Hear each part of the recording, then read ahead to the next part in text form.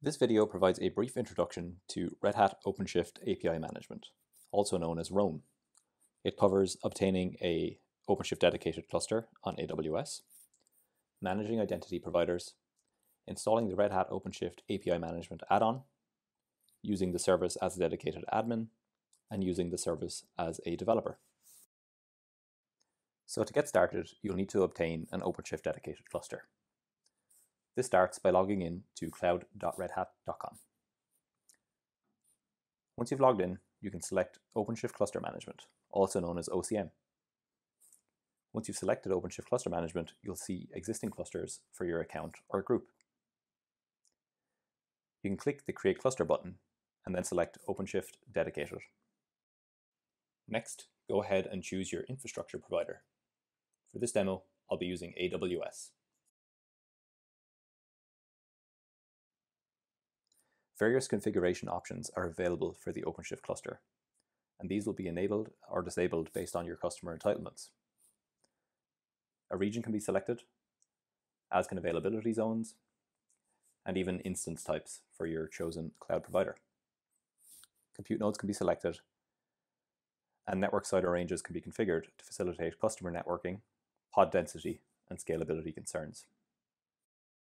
In this example here, we're going to go with mostly the standard options, so our cluster will be public, and we're also going to use the basic networking configuration. Once you're ready, go ahead and choose Create Cluster. This will start the provisioning process, and you'll be redirected to a page that has the installation progress.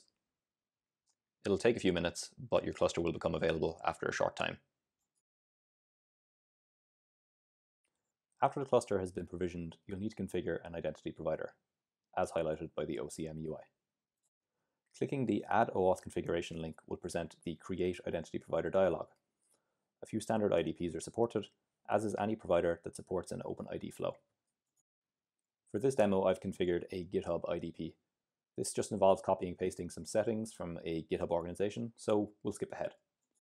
Once the identity provider is configured, it will be listed in the OCM UI. Next, it's time to choose a user, or list of users, to appoint as dedicated admins. You can do this by entering their username, which in this case is my GitHub username. I can now go ahead and test everything is working as expected by clicking the Open Console link and logging in by choosing my IDP from the list. Since I'm using GitHub, I'm redirected to them to authorize the organization access, and then I'm redirected back to OpenShift.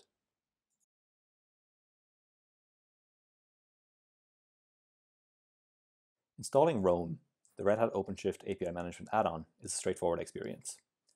Simply choose the Add-ons tab for the cluster in OCM, and if you have the correct entitlements, you'll be able to click Install. If you specified a custom CIDR range when creating your OSD cluster, you'll also need to provide the add-on with similar information. You'll also be asked for an email address. This email address will be the recipient for alerts related to the API management service. For example, if you exceed rate limits defined by your SKU. A user with the dedicated admin role can log into the cluster and observe the managed services operators being installed. It's important to note that the managed services operators can only be viewed by dedicated admins. A dedicated admin cannot modify or delete these operators.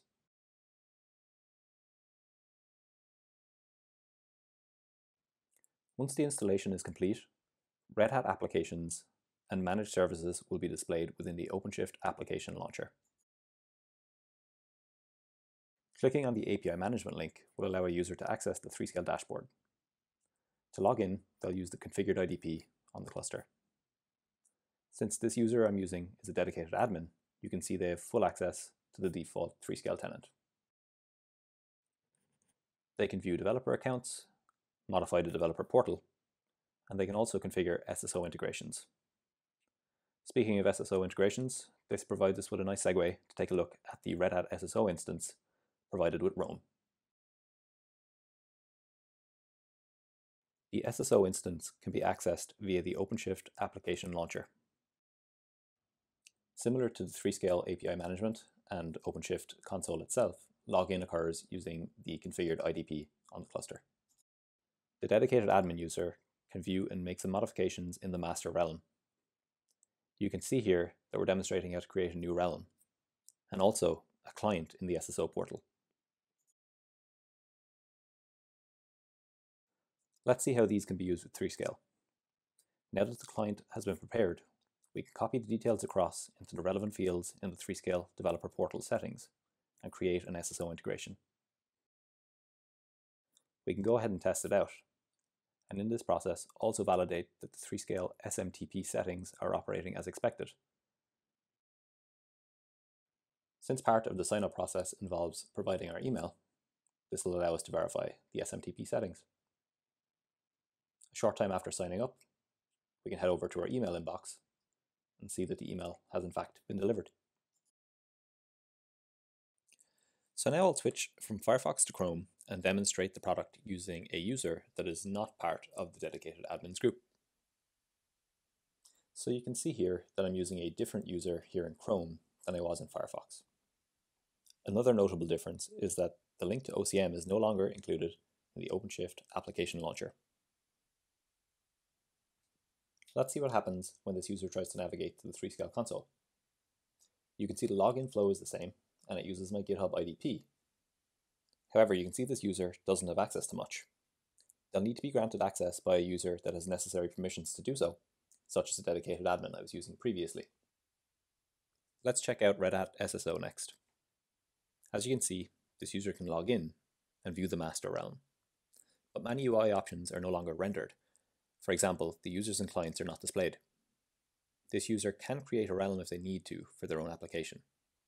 But as you can see, the access to the master realm is restricted for them versus the dedicated admin users. And this concludes the introduction to Red Hat OpenShift API management.